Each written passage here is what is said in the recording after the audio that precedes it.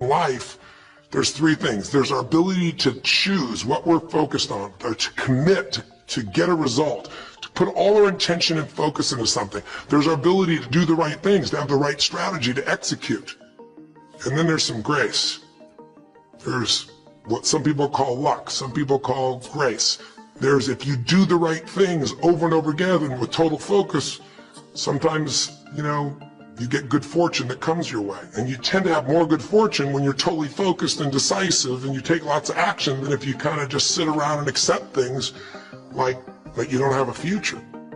What do you do decades ago, half a century ago almost now, and someone says to you, go to the back of the bus, and you're African American?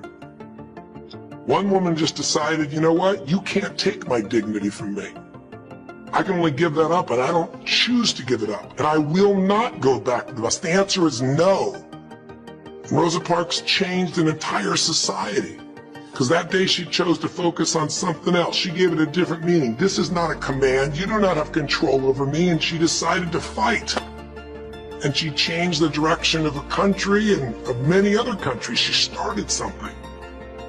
We forget that you don't have to be famous to have the ability to change at least your own personal history, change the direction we go in our life. We have the power to choose, even if you haven't before. You can finally say, no more, I won't put up with that, within myself or from anybody else. And here's what I'm going to do differently. That's where the breakthroughs really start to happen. Now the question is, why do some people stand their ground and make something change versus other people just kind of accept things? Why do some people make bold decisions and other people make decisions that are based on trying to hang on to what they've got? Well, that's a more complex question to answer than we might have in a few minutes in this one session, but it is one that I've spent my life studying, because when you can change your decisions, you can change your life. When you can change the force that controls your decisions, you can change anything in your life. At some level, we have certain beliefs and values. But if I was going to make it simple, I'd say there's two things that determine your choices. The first thing is the state of mind and emotion you're in at that moment. Think about it. Have you ever snapped at somebody and had nothing to do with them? It was just the state you're in, right? You're frustrated, you're pissed off about something, and in that state of mind, whatever they said got interpreted to that state. You made it a meaning like they were irritant or they were interrupting you. They weren't. Probably felt bad afterwards. When we get in the wrong state, we make the wrong decisions. When you get in a strong, empowering state, you'll make a better decision. Learning how to direct your state is a big part of what my work is with people, and it's a big part of what I do in my seminars. But the other thing that affects your decisions would be what I would call your story or your blueprint. We all have kind of a story about how our life is supposed to be. It comes from a set of life experiences, interpretations. Some people think life is all about getting theirs. Some people think life is about growing and contributing. Some people think life is about making judgments. Some people think life is about saving other people's lives. Some people think life is about being successful. Some people think God is the basis of everything, and the way to know God is to go through life in a very specific way, with a set of rules, and they follow it. And that's what they believe. Whatever your story is, whatever your blueprint is just another way of saying, whatever you believe is how your life is supposed to be, at some level, we either follow that blueprint or we fight it. If we follow it or we fight it, we're going to find that we're going to bump into things in life where life isn't always the same as we expect it to be, or think it should be. And that's where we start to experience stress. When you make love, do you breathe in unison while you're making love? And invariably the guy would go, huh? And I'd say, let me explain. You're here telling me about all these things you're upset with each other about. And you can talk about these things till you're blue in the face, but the real problem is you don't feel connected, you don't feel loved. And I said, you don't have that feeling of total oneness with each other. And talking more about this is not going to change it. So if you really want to change this, I suggest you do this. And if you do what I'm telling you, you still need me, I'll give you one of my lunches. So here's what I want you to do. I want you to go home and I want you to make love for an hour and a half minimum. And while you're doing it, I want you to breathe in unison the entire time with each other. Because what happens is you feel totally connected as one. out of, who knows, 3 to 4 dozen people I asked to do that, only one person ever called us back and wanted to be able to do a session.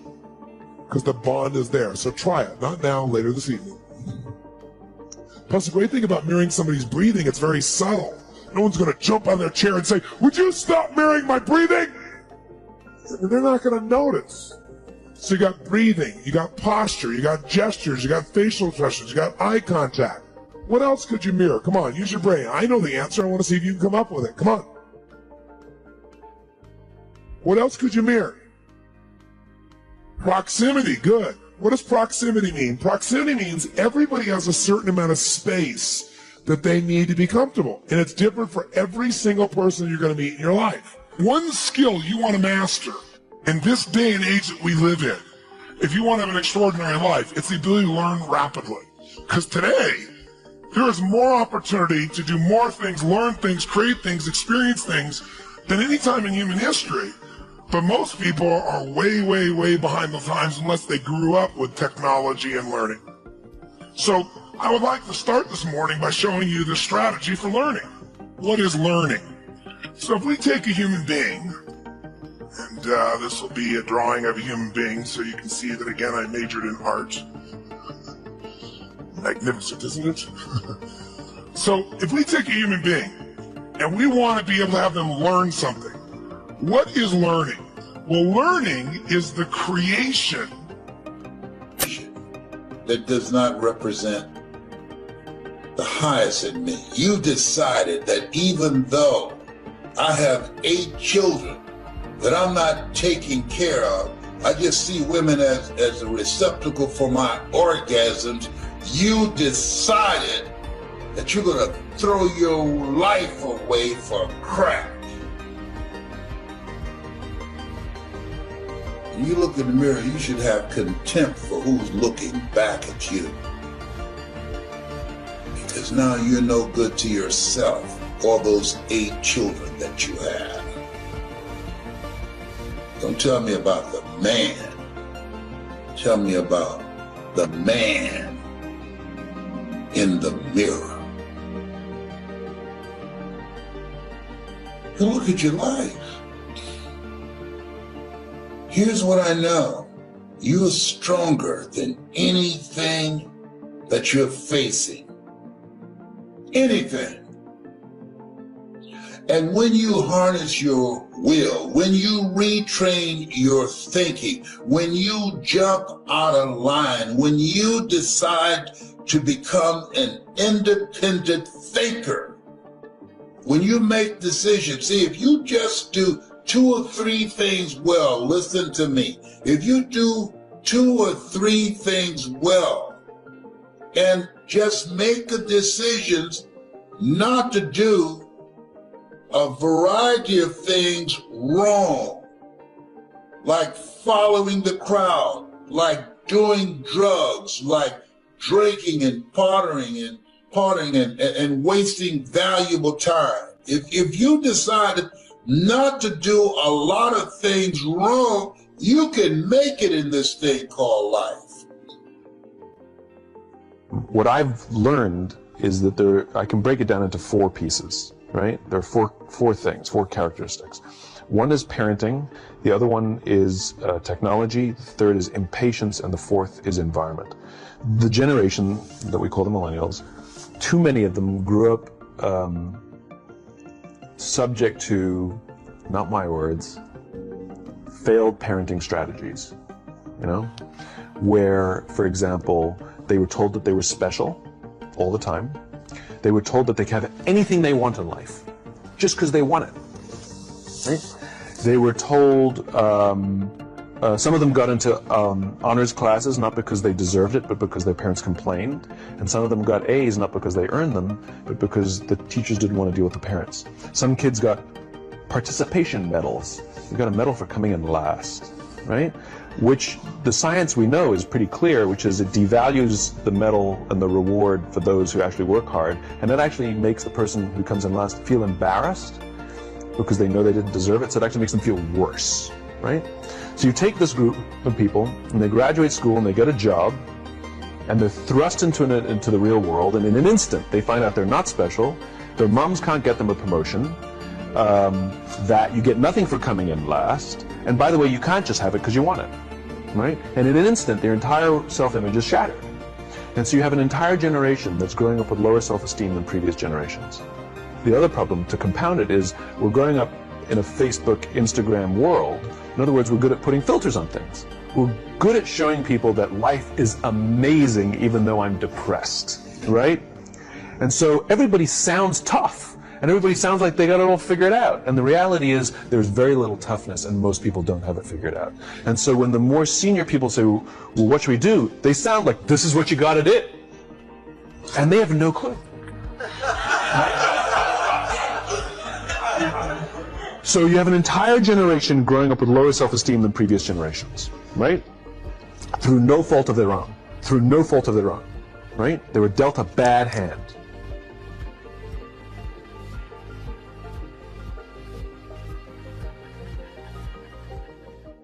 Some of you are taking too much time trying to convince people to love you that do not matter. Some of you are taking way too much time tolerating and trying to get people engaged that don't matter, that don't care, that are never ever going to help you get into your destiny. I felt like saying to you this week, if somebody can walk away from your life, let them walk away. You shouldn't have to convince anybody to love you. If they can walk, let them go. If they leave you, it means they're not attached to your future. When people can walk away from you, let them walk. I don't want you to try to talk another person into staying with you, loving you, calling you, caring about you, coming to see you, staying attached to you. I mean, hang up the phone. When people can walk away from you, let them walk. I don't care how wonderful they are. I don't care how attracted you are to them. I don't care what they did for you 20 years ago. I don't care what the situation is. When people can walk away from you, let them walk. Because your destiny is not tied to the person who left. Your destiny is never tied to anybody that left. The Bible said that they came out from us, that it might be made manifest that they were not of us. For had they been of us, no doubt they would have continued with us. People leave you because they're not joined to you. And if they're not joined to you, you get super glue and you can't make them stay. Let them go. And you got to know when people's part in your story is over so that you don't keep trying to raise the dead. You got to know when it's dead.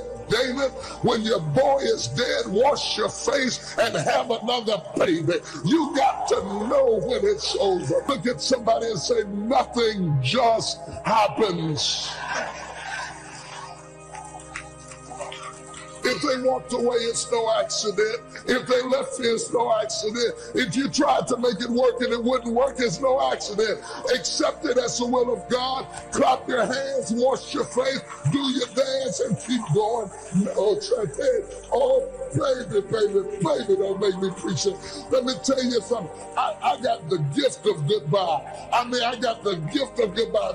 It's a 10th spiritual gift. I believe in goodbye. It's not that I'm hateful. It's that I'm faithful. And I know whatever God needs for me to have, he'll give it to me. And if it takes too much sweat, I don't need it. Stop begging people to stay. Let them go. What if I told you that some of the rejection you have been facing in your life, it's because people are jealous of what's on your life? What if I told you that the rejection is simply an indication that you got favor on your life? God is getting ready to do something in your life. You just got to understand there's more to know. Come on, somebody. There's more to know. You got to make sure that when rejection hits you, you don't let it get in you. Because there's no escaping rejection. There's no escaping hearing the word no. If you're going to actually live your life to do something bigger than yourself, you should get used to hearing no, but you shouldn't let no stop you. It could hit you, but don't let it get in you. I began to realize at the end of the day, As long as there's breath in my lungs, there's hope in our hearts, and giving up's not an option. You and I and we, no matter what your unique situation, your storm, your struggle, your trauma, your abuse, your wounds, your scars, no matter what they are, and I know we've all got them on some way, somehow, some level, whatever they are, I promise you this, you are not a product of your past, you are not a product of your environment or your current unique situation, but you are always a product of how do we navigate through our storm. But you know what I also had to realize? I was allowing things that I couldn't control to control me. You see, growing up, I blamed everything on my dad. I blamed everything on him. He was the reason that I skipped school. He was the reason for my attitude. He was the reason that I went to drugs. He was the reason for my suicidal thoughts. He was the reason for every destructive behavior. Like, I blamed everything on him being ripped out of my life. But you know what I had did? I had walked into this trap. I was allowing things that I couldn't control. Those situations that you didn't sign up for, you didn't want to have to deal with. It knocked, it came in front of you, and I allowed that thing that I had no say over, I allowed that to control me for so long. I was allowing things that I couldn't control to control me.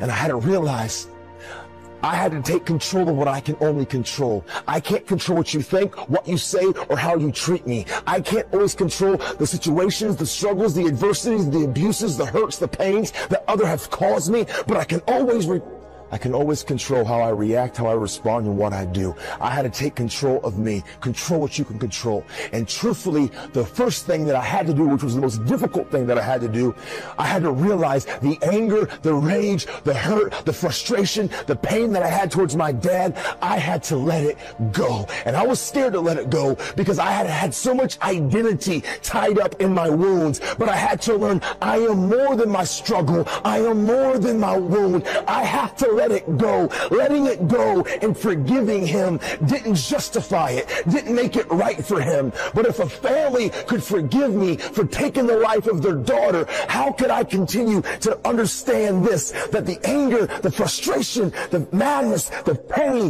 that I had towards my dad, it was only poisoning me. And I had to let some things go. And that's a challenge. Because for so long, that pain, that wound, it really became like a safety net for me. Because it was my go-to. It was my reason for all of my struggles. And if I let it go, then I had to begin to face some of my other hurts and my pains. And that's intimidating and it's scary. But the truth is, when we hold on to these things, it's not poisoning the people who did it to us. It's only holding you hostage. And so, I let it go. It didn't justify it. It doesn't make it okay. It doesn't mean that me and my dad became best of buddies.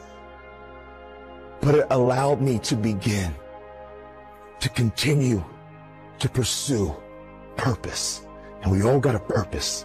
Every one of you in this room, you were born to leave your fingerprints on history. Every one of you in this room were born to not just exist, but to experience life. But until you let go of some of the things that you've allowed to define you for so long, you know why? Sometimes we can't change and we can't overcome the suicidal thoughts, the self-injuring mentality, our anger, our rage, our wounds, because all you have been doing for so long, you're consumed by it. All you do is focus on it. It's everything about you. And what you feed and what you focus on, what you feed grows and what you focus on magnifies. And I realized if I stopped being consumed about that, but found the courage to let it go and stop being self-absorbed, but begin to walk, even while I was still wounded, begin to move towards my dream. And I realized what I give away, I get to keep. And I started looking to my friends, my peers, my community of other people with storms and struggles. And I began to recognize what gave me real worth, real passion. What helped me really overcome is this, giving What you give away, you get to keep. When I started having empathy towards my friends, being of somebody that would listen, getting involved in other people's situations and helping them. Why does that help me? Because it took my eyes off my struggle and it put my eyes on beginning to help others. And when I helped others, it gave me real self-worth, real self-value. What you give away, you get to keep. You have to take the hand you've been dealt and make the most of it. Nothing that's happened to you has stopped your destiny. That person that did you wrong, they walked away. It may have been painful, but they didn't ruin your life. They don't have that much power. If they could stop God's plan, they would be bigger than God. Don't let one bad break, one injustice, one difficult season cause you to be sour, have a chip on your shoulder. When we go through loss, things we don't understand, that victim mentality will always come knocking at the door. We have to make the choice. Are we going to live bitter, discouraged, thinking we're a victim of our circumstances? We're a victim of the loss, a victim of this unfair boss, a victim of this pandemic? Or are we going to believe that God is in control, that He's ordering our steps, that His plans for us are for good? Instead of having a victim mentality, switch over to a victor mentality. That bad break is not how your story ends. The loss, the sickness, the injustice is not going to limit the rest of your life.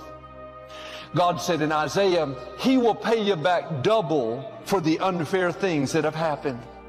If you're going to see the double, you have to know that God is going to make it up to you. It may be unfair, but God is a just God. He saw what happened.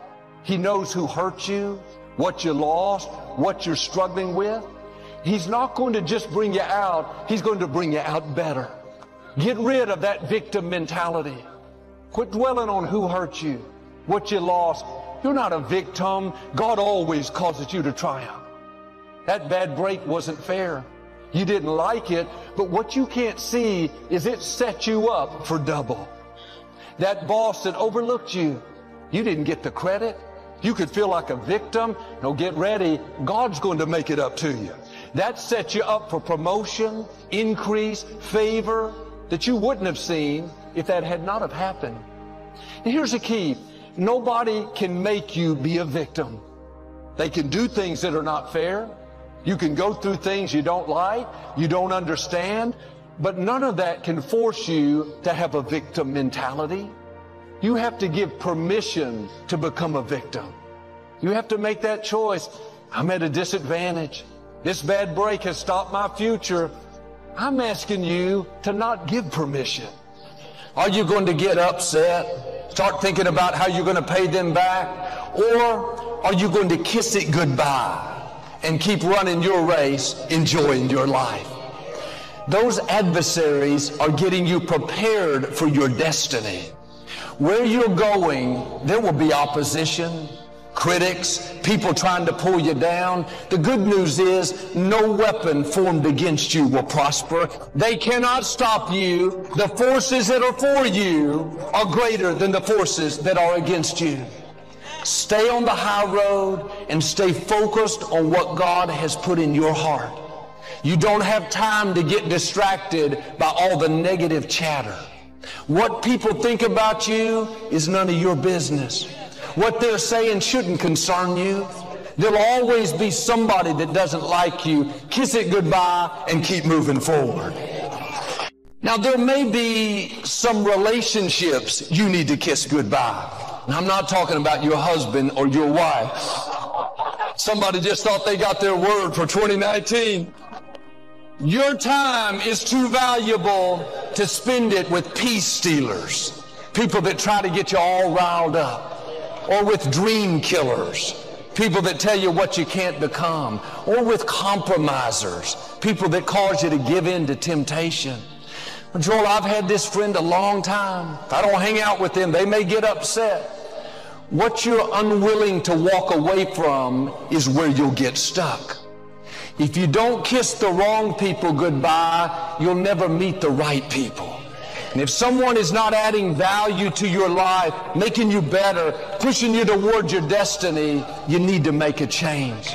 And sometimes it's just a new season. The friends you had 5 years ago may not be the friends you need now. Everybody can't go where you're going. It doesn't mean they're not good people. You've just outgrown them. You're going at a faster pace. And if you continue hanging around them, it will limit your growth. You need to gradually spend less and less time with them. If someone is supposed to be in your life, you can't make them leave. And if someone leaves easily, they're not supposed to be there. Quit trying to talk people into staying. You don't have to convince anyone to love you, to call you, to come see you. You are a gift. You are a prize. You have something amazing to offer.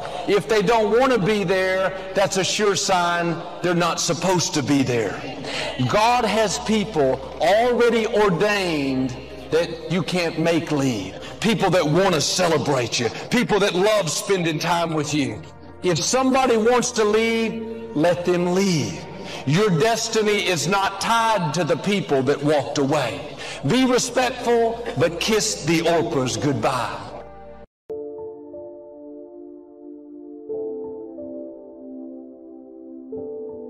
I am a product of prayer. I'm a product of grace, mercy, forgiveness. I'm also a product of my imagination. See, I imagined something. I was 10 years old, 1968. I was in a school and we came off summer vacation. A teacher came into class and said, I want everybody to write their name on a piece of paper and write on that paper what you want to be when you grow up. What you don't know about me is when I was growing up, I had a severe stuttering condition. Couldn't talk outside my house. For years I studied. What you don't know about me is I flunked out of school. I'm telling you. You also don't know about me that I've lost everything I ever owned twice. I have lost it all twice and had to start over. I done struggled through 2 marriages to finally get this one right over here. I'm just telling you about me. You may not know, I lived in a car for 3 years. I washed up behind bushes, man. Steve Harvey. So when I wrote on a piece of paper, I want to be on TV, teacher had everybody stand up in the class, and she read their name and what they wanted to be. She saved me for last. She called me to the front. I'm thinking, okay, this is it. I've been in school 6 years. I ain't never got a gold star. This is it. I'm finna get a gold star. This the moment I've been waiting on. 6 years, I ain't never had an A. I ain't never had a star. Look, I'm finna go up here and get this star. So I headed up to the front. I can't even tell you how wrong I was. That lady didn't call me up there to give me no gold star. She called me up there to humiliate me, to embarrass me. First of all, she knew I stuttered severely. Why would you call me to the front of the class and you know I can't talk? She brought me up there, boy, and she lit in on me. Why would you write something like this on a piece of paper? Who in this school ever been on TV? Who in this neighborhood ever been on TV? Who in your family done ever been on TV? And look at you standing there. You can't even talk. How they gonna put somebody like you on TV? So every Christmas, I send her a flat screen TV because I don't want her to miss me. I want her to see that little country boy out of Welch, West Virginia, the one that had a stuttering problem, the one that flunked out of school. Yeah, I was telling you, you got to learn how to fail and win anyhow.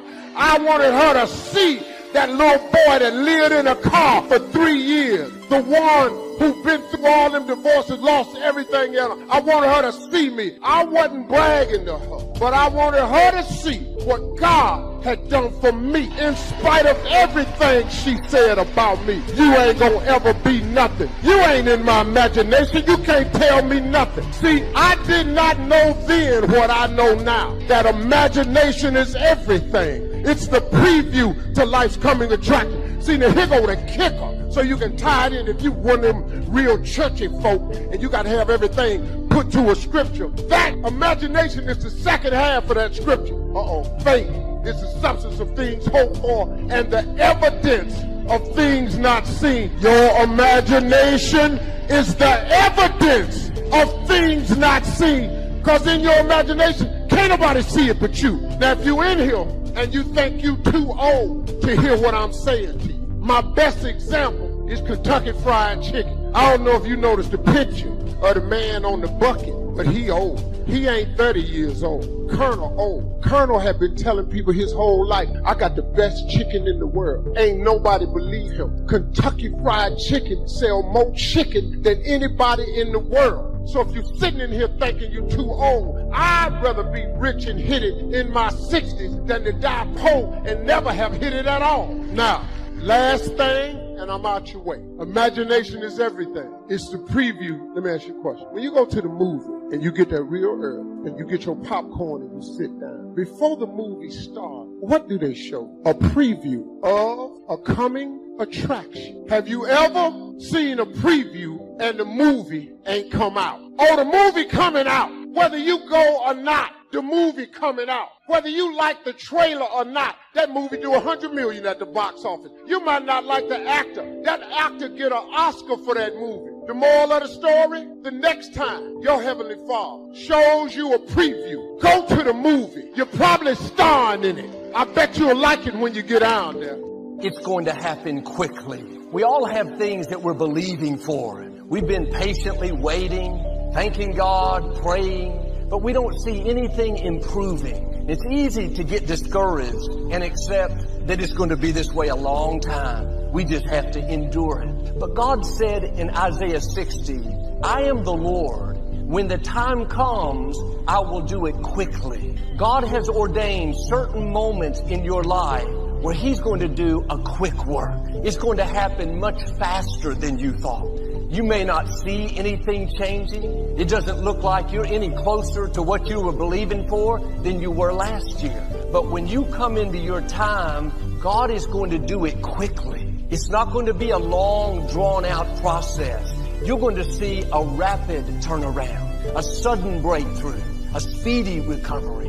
It may look like it's going to take a long time for you to get well, to break the addiction, to meet the right person. Oh, get ready. It's going to happen sooner than it looks. It's going to be unusual, out of the ordinary. You're going to know it was the hand of God. Your goals and your objectives, they pull you through. They pull you through all kinds of down days. They pull you through a difficult time. It'll pull you through some winter of your life. Some people get lost in the confusion of the day simply because their goal is not bright enough to pull them through. What 5 things have you already accomplished that you're proud of? Let's take some credit before we go to work on the future. We've accomplished some things in the past. Let's give ourselves credit for that. When you're working with kids, this is important. What 5 things have you already accomplished that you're proud of? So I want you to make a note of that question, and then I want you to do the exercise. Make a list of 5 things that you can think of that you've already accomplished that you're proud of. Sometimes even for kids, you have to do a little coaching. You know, sports or school or whatever. Did you win a blue ribbon? Did you come in first? So this is part of this format, to do a little coaching to help people, get through these exercises. Okay, 5 things you've already accomplished that you're proud of. Okay, now here's the next exercise, and this is going to take some time. Next question. What do you want in the next 10 years? I want you to make a list of at least 50 items. Now, this is not what you think you can get. This is what you want. If everything fell into place and you could have anything you wanted in the next 10 years, what would that list be? Not something you think you can earn, not something you think you can buy, not something you think you can finally be so successful you can get. This is what would really do it for you the next 10 years. I want you to make this list. And here's the deal now. I want you to put each item one under the other. Not side by side, but one under the other. And make as long a list as you possibly can in the time I'm going to give you. One underneath the other, because we're going to do some things with this list when you finish. Just start writing now as fast as you can. Abbreviate where you can. Make a longer list.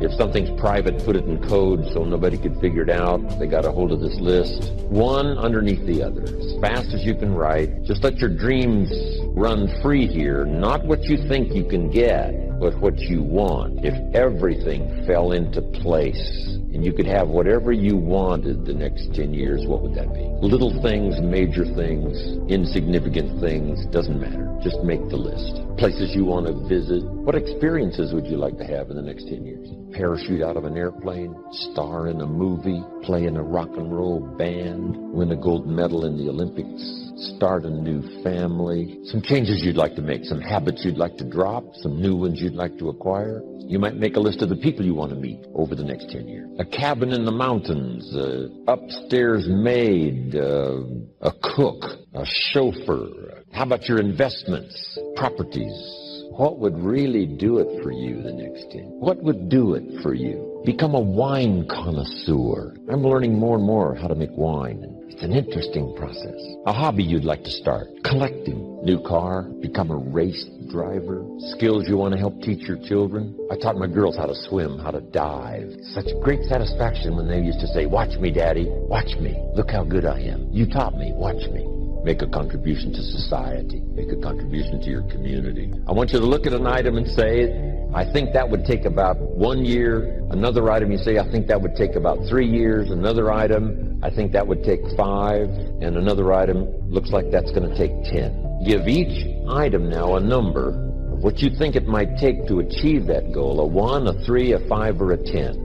Just somewhere close. Doesn't have to be exact. That's about a 1. That's about a 3-year goal. That's about a 5-year goal. That's about a 10-year goal. If it's less than 1 year, just make it a year. If it's more than 10, just make it 10. 10 plus.